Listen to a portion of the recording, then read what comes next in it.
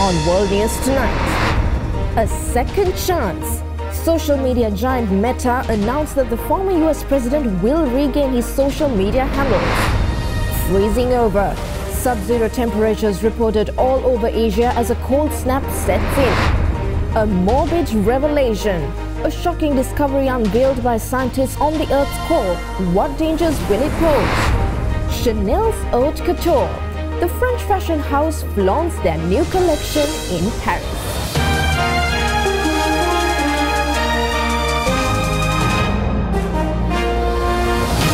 This is Derana World News Tonight. Reporting from Colombo, here is Suzanne Chanelli. Good evening and thank you for being with us on World News as we cover the latest stories from around the globe. Our broadcast tonight leads with neighbouring India, a nation celebrating its 74th Republic Day today with a colourful parade displaying military might and cultural diversity. The public holiday marks the anniversary of India officially adopting its constitution, making it a sovereign republic. The highlight of the Republic Day in India is a parade which is held in capital city Delhi and telecast live across the country. Every year, the country also invites a foreign dignitary as the chief guest to the parade. This year, Egypt's President Abdul Fattah al-Sisi is the guest of honor. Hundreds of people have braved the January chill to watch the parade, which passes through the newly renovated Kartavya Path, formerly Rajpath. Soldiers from India's military regiments marched as India's President, Prime Minister and other guests watched on.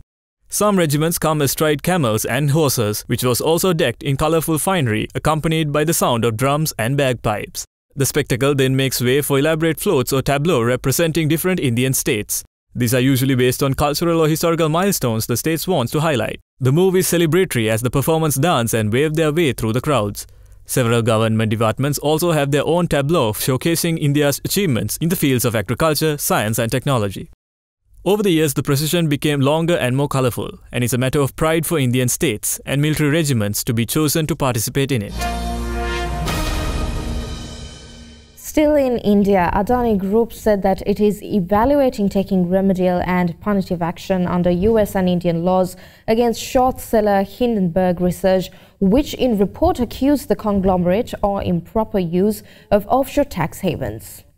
Adani Group's legal head, Jatin Jalundwala, said in a statement that the maliciously mischievous, unresearched report published by Hindenburg Research on the 24th of January 2023 has adversely affected the Adani Group, their shareholders and also investors. The report by Hindenburg, which said it held short positions in the conglomerate, led to 7 listed group companies of Adani losing $10.73 billion in market capitalization on Wednesday. The group, which is led by Gautam Adani, the world's third richest person, according to Forbes, dismissed the US short seller's claims on Wednesday as baseless, saying it was timed to damage its reputation ahead of a large share offering. Hindenburg did not respond immediately to a request for comment outside regular US business hours. Adani's secondary share sale saw participation from Maybank Securities and Abu Dhabi Investment Authority, among others.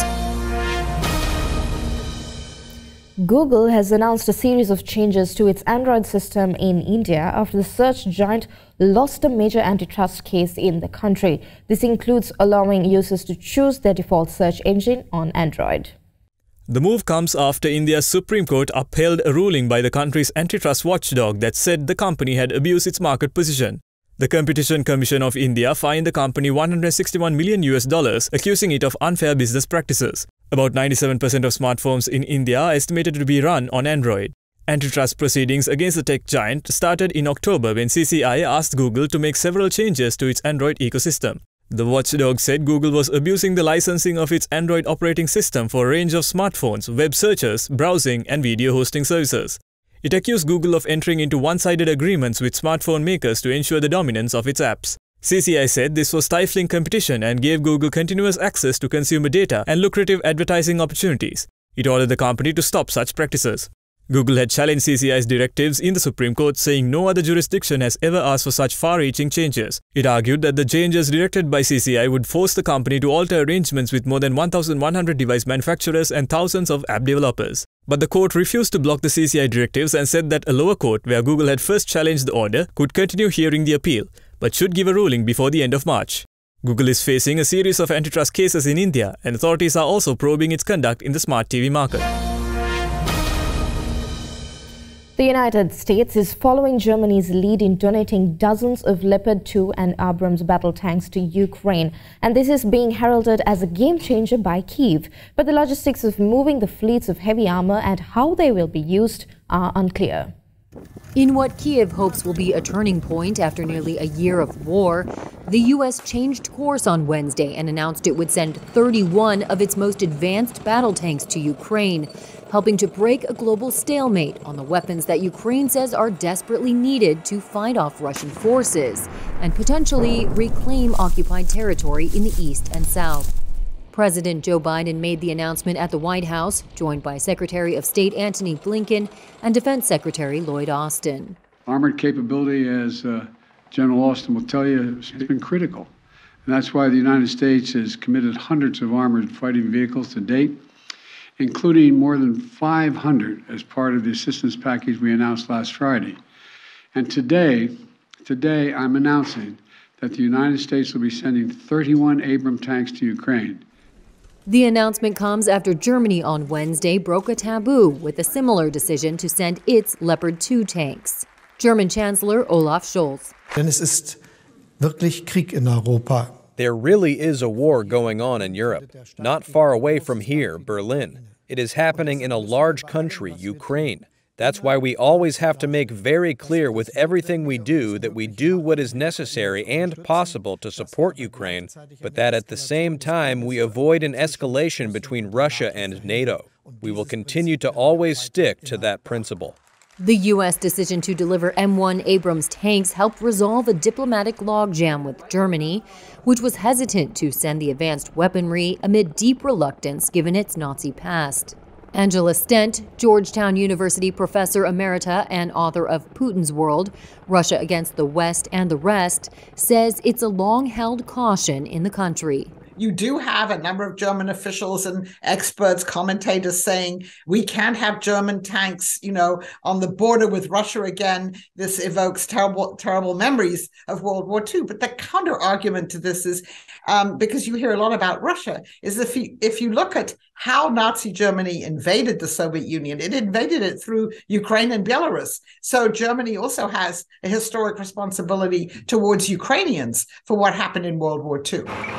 There was also hesitation in Washington, where officials were wary of the idea of deploying the Abrams, a highly sophisticated and expensive weapon, which is difficult to maintain, requires extensive training, and provides a logistical resupply challenge because it runs on jet fuel. But U.S. officials eventually consented once they determined it was necessary in order to persuade Germany to send its more easily operated Leopard 2 tanks, the workhorse of NATO armies across Europe. Kyiv has been calling for months for Western battle tanks that would give its forces greater firepower and protection, hoping to break through long static front lines. Russia has condemned Berlin's decision to provide Leopard 2 tanks as a dangerous provocation. But on Wednesday, Biden said the move wouldn't escalate the war, saying the new weapons are not an offensive threat to Russia. He also thanked Germany for its decision, saying the country had really stepped up. Putin expected Europe and the United States to weaken our resolve. He expected our support for Ukraine to crumble with time.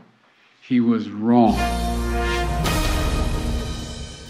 Donald Trump has been given a second chance as he will be allowed back on Facebook and Instagram. After Meta announced it would be ending its 2-year suspension of his accounts, the social media giant said the suspension will end in the coming weeks. Facebook parent Meta says it's reinstating the accounts of US President Donald Trump on the platform as well as Instagram in the coming weeks. He was kicked off the platforms for 2 years after what the company called praise for people engaged in violence at the US Capitol building on January 6, 2021. In a Wednesday blog post, Meta claimed new guardrails were added to deter repeat offenses. Its president of global affairs, Nick Clegg, said Trump will face heightened penalties in light of his violations. If he breaks Meta's community standards again, it could result in a new suspension ranging from 1 month to 2 years, depending on the severity. The restoration of Trump's accounts comes after he announced he would run for president in 2024.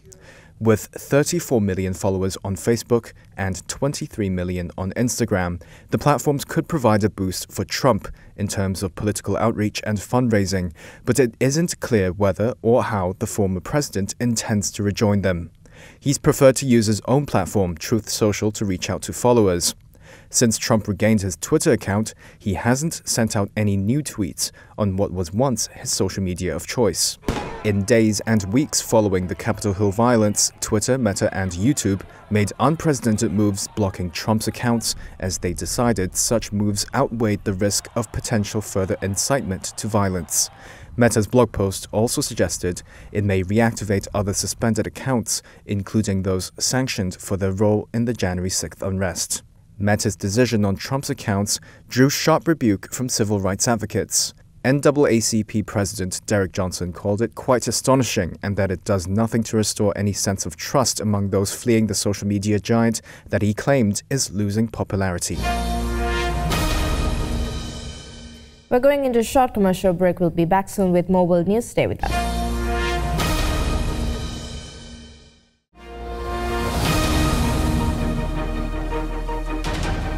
Welcome back to World News Tonight. Now, Malaysia's Prime Minister Anwar Ibrahim met Brunei's ruler Sultan Hassan Al Bolkiah during his first visit to the Sultanate on Borneo Island since being elected last year. The Malaysian Prime Minister mentioned Anwar and the Sultan discussed border developments and investments between the two Southeast Asian neighbours.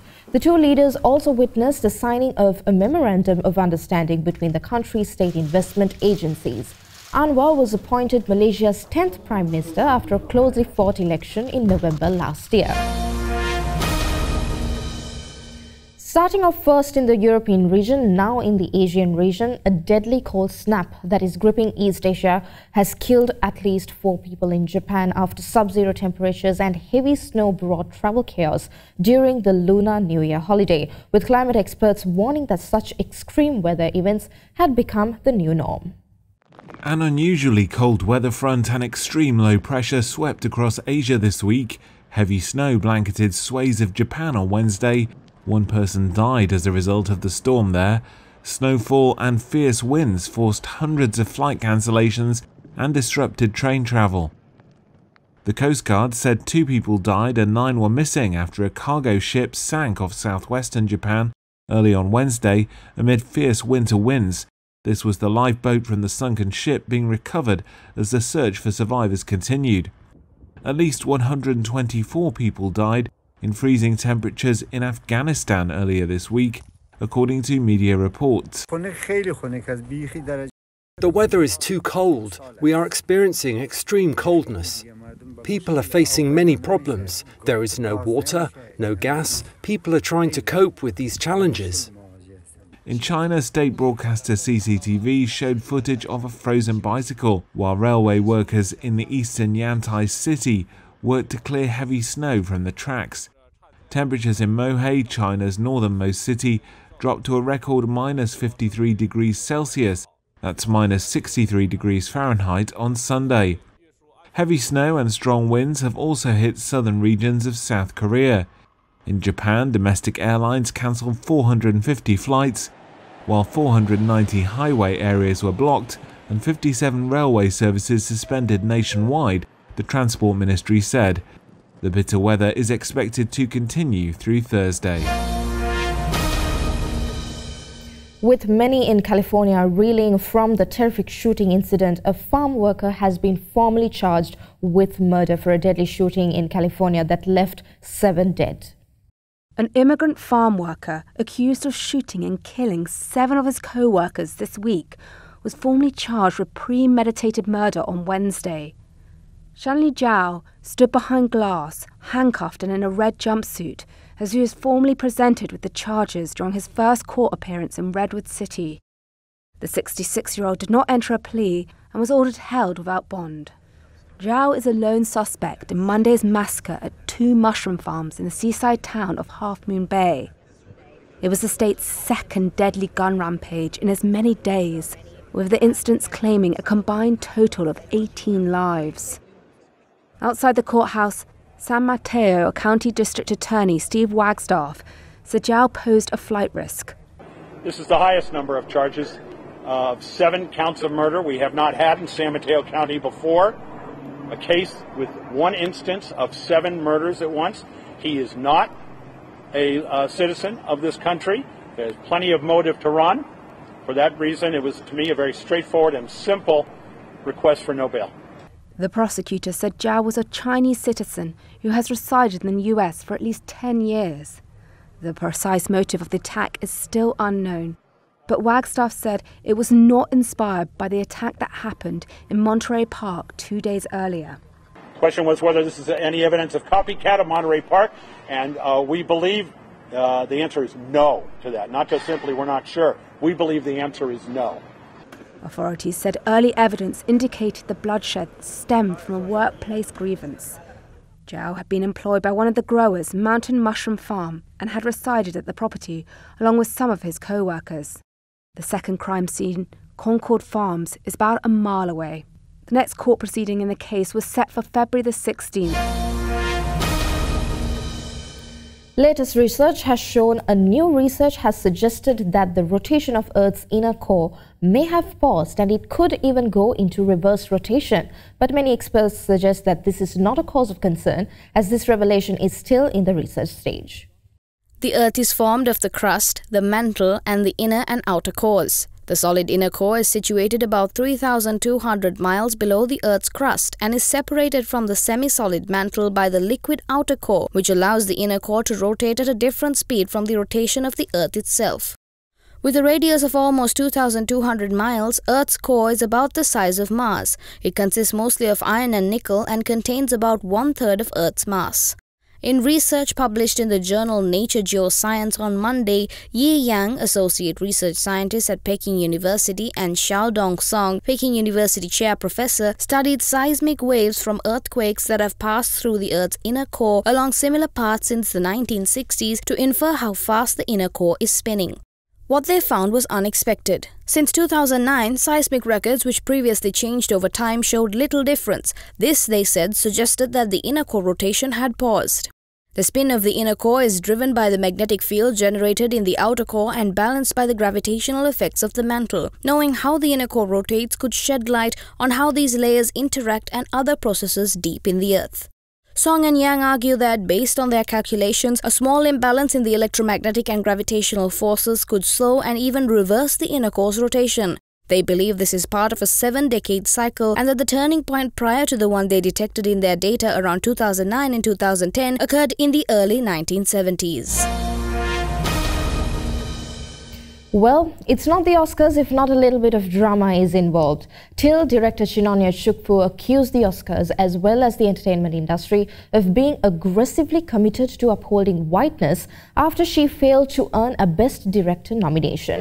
The 2023 Oscar nominees of the 95th Academy Awards were announced with the annual surprises and snubs that come from the movies that are recognized. One snub included Till, a biographical drama about Mammy, Till Bradley, and her search for her justice after a murder of her 14-year-old son, Emmett Till. Although the movie received critical acclaim, it failed to receive any nominations in any category. Because of this, Chukwu said the Academy Awards are upholding whiteness and perpetuating misogyny against black women.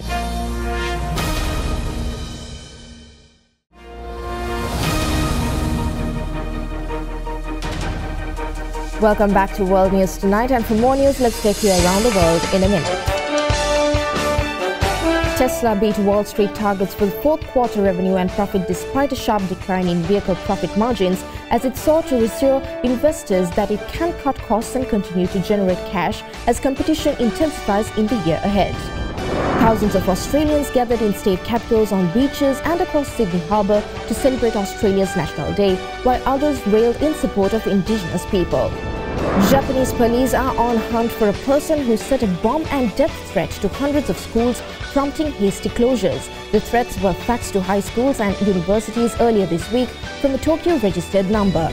Taliban ministers have told a senior UN official that they had planned to draw up new guidelines to allow Afghan women to work in some humanitarian operations. Pope Francis criticized laws that criminalize homosexual as unjust and called on Catholic bishops who support the laws to welcome LGBTQ people into the church.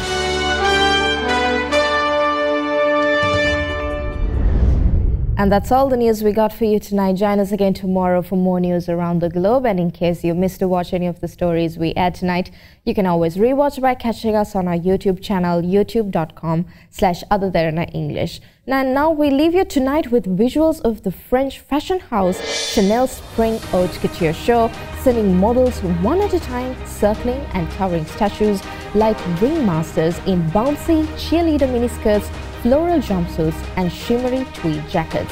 Thank you for watching. Stay safe and have a good night.